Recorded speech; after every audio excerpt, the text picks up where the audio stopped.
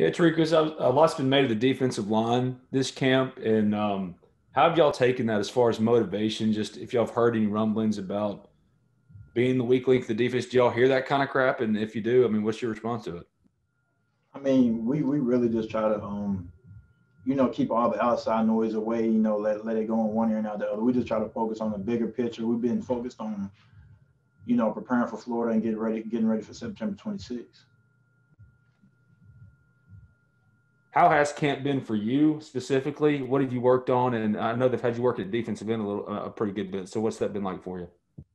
I feel like me personally, I've had a very good camp. I've been working on my ball get off, pass rush, little things that could have helped my game out my past two seasons here. So I've been really focused on ball get off and striking blocks more and preparing. Go ahead, Parrish. Hey, Tariqious, what positions are you playing in camp?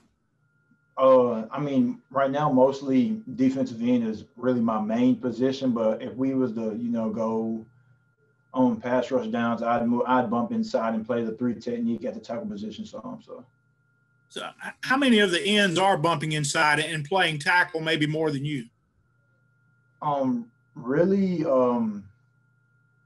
right now they have, Ryder, he rotates in at tackle and the end position. Quentin Bivens, he rotates in at the end and tackle position. So right now it's just really us three. So go back to Ben. Defensive tackle specifically, Tariqious, what have you seen from those guys? Who's maybe stepped up and impressed you, if anybody?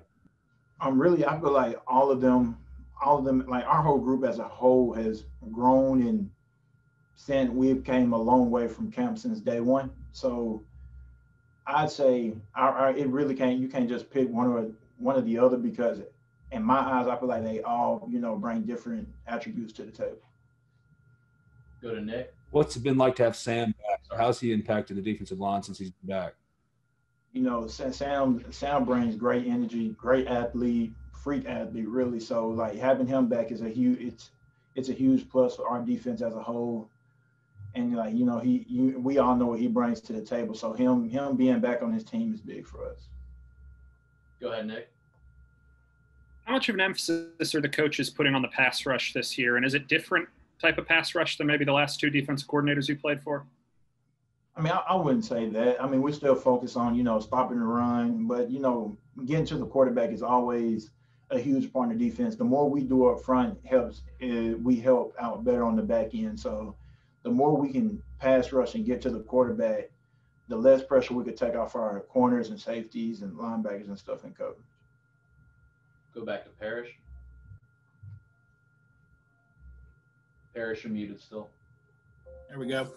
You mentioned Sam a minute ago. Is he able to play fast right now? Do you see that from him, or is conditioning something he's still working through after being away for a while?